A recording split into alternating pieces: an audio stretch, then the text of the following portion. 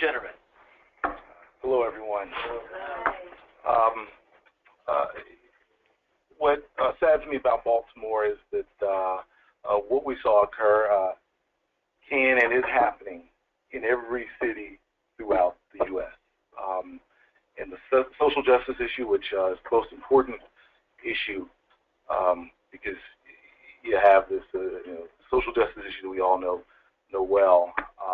But that was really the spark. That was the spark that erupted a power cake. And the power cake is that jobs are gone.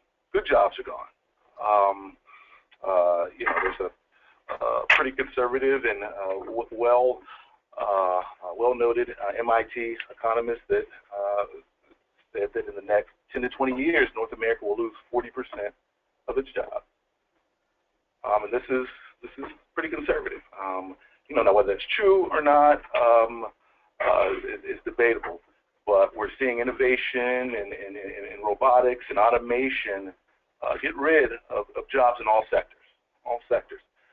So what that's produced is neighborhoods and communities where you have total disenfranchisement, total. And so big supporter of entrepreneurship education. We have to change, federal policy. There's a lot of money that goes to support the innovation economy.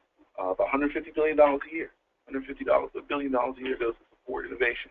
A lot of that is funding to our Research One universities, and we have to make sure that funding is connected to building the new economy. And I think we've seen some of that sort of percolate. And when we look at what the Democracy Collaborative is done, we're seeing some of that percolate. But we just have to really make sure that we have a sustained movement here. And I think what's different now versus in the past is that there's no silver bullet. I mean, there's no next jobs wave that can be that pacifier.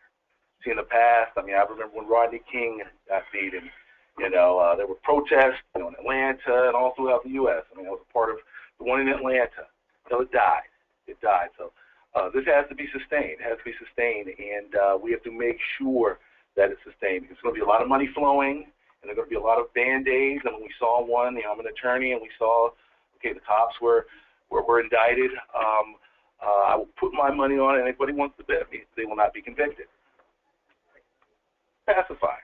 And so there are going to be a lot of pacifiers. So the movement needs to be sustained so that a lot of the great things that are taking root can be scaled, so that it's not just nice things that don't have the impact